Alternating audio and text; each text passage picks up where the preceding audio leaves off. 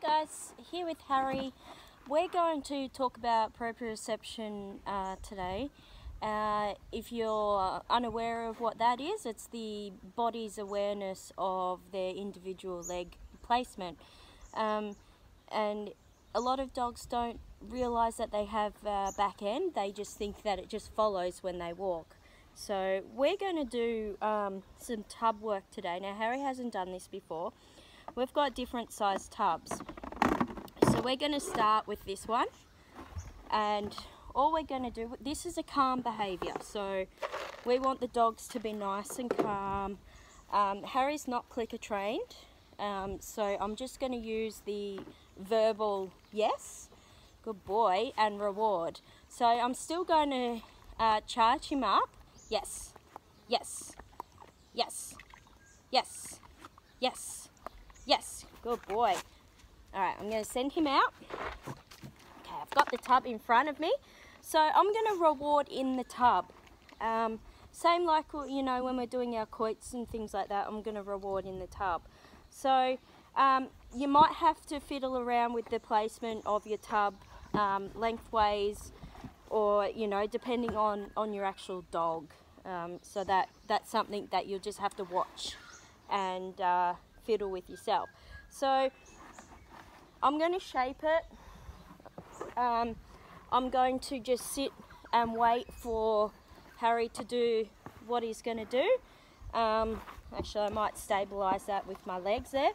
So I've got, you know, a lot of patience when it does come to dog training, and I think that is what actually allows me to get, you know, some of the tricks that I've been able to do. And when it comes to working on a lower paced activity like body awareness, you need to be really patient, because you don't want them to rush. If they rush, they're actually going to hurt themselves. Alright, Harry, you ready? Go get that. Now use your, yes, good boy, reward in the tub. Yes, good boy.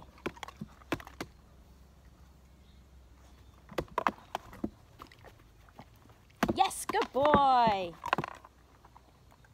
Throw him out. I'm going to position the tub slightly differently because he's coming from the side here. Yes. Good boy. Yes, good boy. Jackpot in the tub. Good job, buddy. Good boy.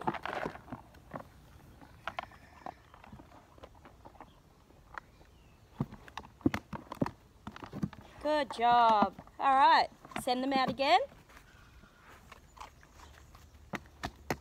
Now, because he got all four in, we're going to see if we can get that. So we're just going to have to wait it out. Yes, good boy.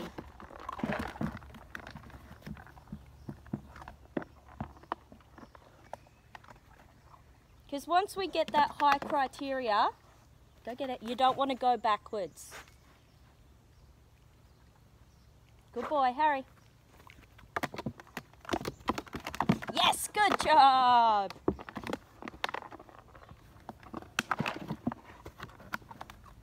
Go get it. Okay, now comes the hard bit. We're actually going to change our tubs. Leave that. We're going to a smaller tub. So the idea of changing side is part of our proprioception. Good boy. Good job. Yes, good boy.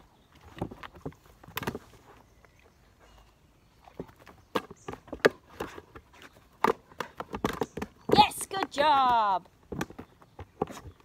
Yes, good. Good boy.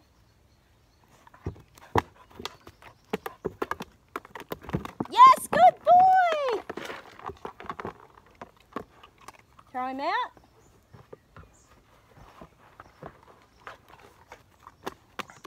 Yes, good boy. Harry. All right.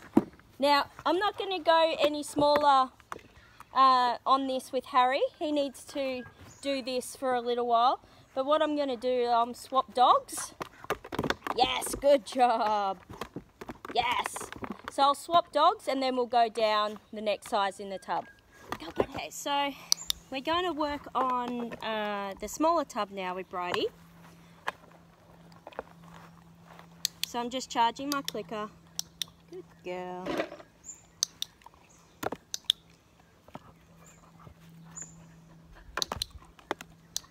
Good job.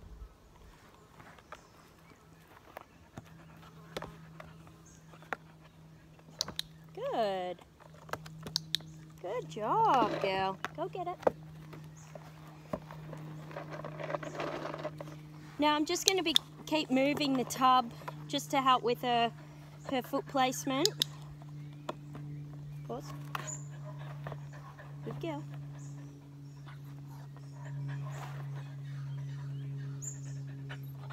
Good. Good girl.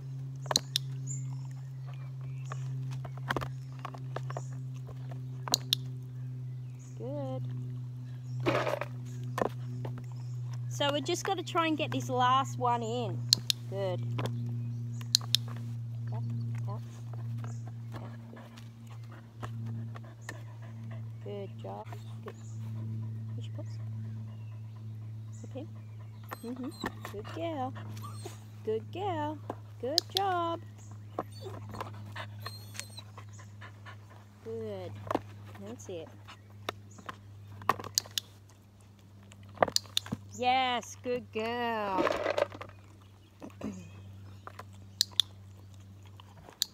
Good job. Now I'm going to move it around. There you go, go get it. Just so you can see it a little bit better.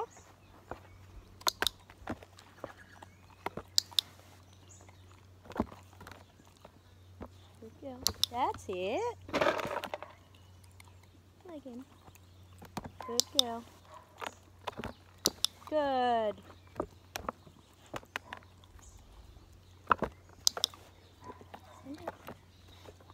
Good job. Good girl. Good.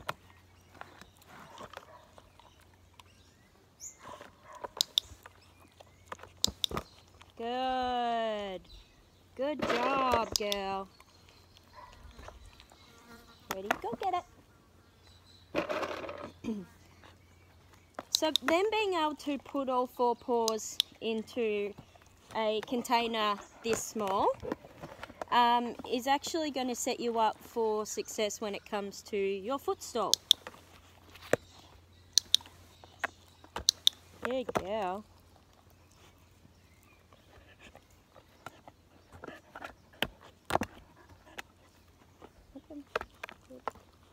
Good. Good job. Righty, go get it. Okay, so what we want to do now, we've got them going all 4 into the tub. We're going to turn our smallest one upside down. So we're going to start our proprioception with the paws on top of this. So once we have it this size, we can then go half it to the size of PVC pipe with a little lid on the top. I haven't got one made up at the moment. We'll have to make up a new one. But so this is the start of our pedestal work for the foot stall. Good.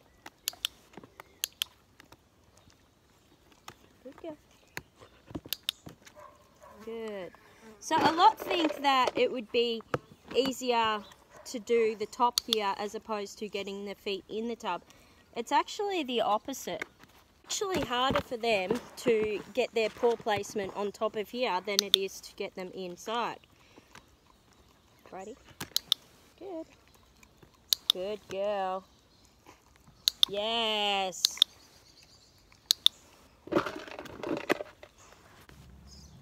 Up.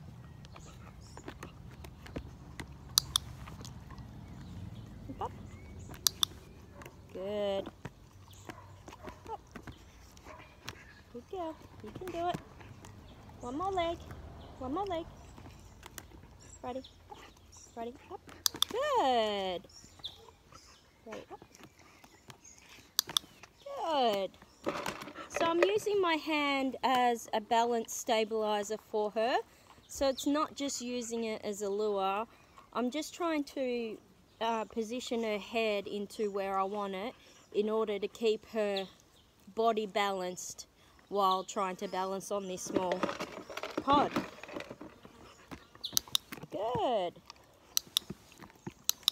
Good job. Okay. One more.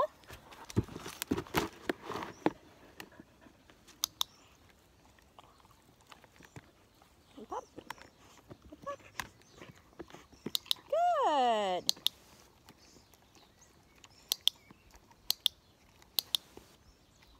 Yes, okay. Good job. When we first started with Harry, we were on this big tub. How many litres is it? It's a 16 litre tub. So we free shaped this. Righty, drop. Drop. Good girl. We free shaped going into here. Once I knew he was 100% confident, we then swapped to this tub. Again, this is an 8.5 litre. This is an 8.5 drop, 8.5 litre tub. Now that took a little bit longer to shape, but again it was quite simple. I knew Harry wasn't ready to go to the smaller one, so I brought out Bridie. So we then went to this 3 litre tub. As you saw with Bridie, it took a lot more core strength and a lot more strain mentally for her to actually get her paws in here. So this one, you need to really take your time and position your hand to balance them, because once they become offset, then it doesn't ruin, but it sets you back a little bit. So help them out as much as you can. Once we had that solid, I then turned it upside down. So this top here is the start of our footstool work. So being able to place their forepaws on here with a nice collected body. So if you picture a cat going to stretch, they're really going to arc the top of their back up. That's what we want with their forepaws on here. I don't want them to sit. I want them to stand as much as possible, because then they're going to be figuring out their feet a lot more than actually sitting. They're going to be better at balancing. Going into the sit and the sit pretty, that's a completely different story. But keep them standing. Once they're standing on this, then we can keep going smaller. And once we've got that small width, then that's when we start raising the height for our footstool.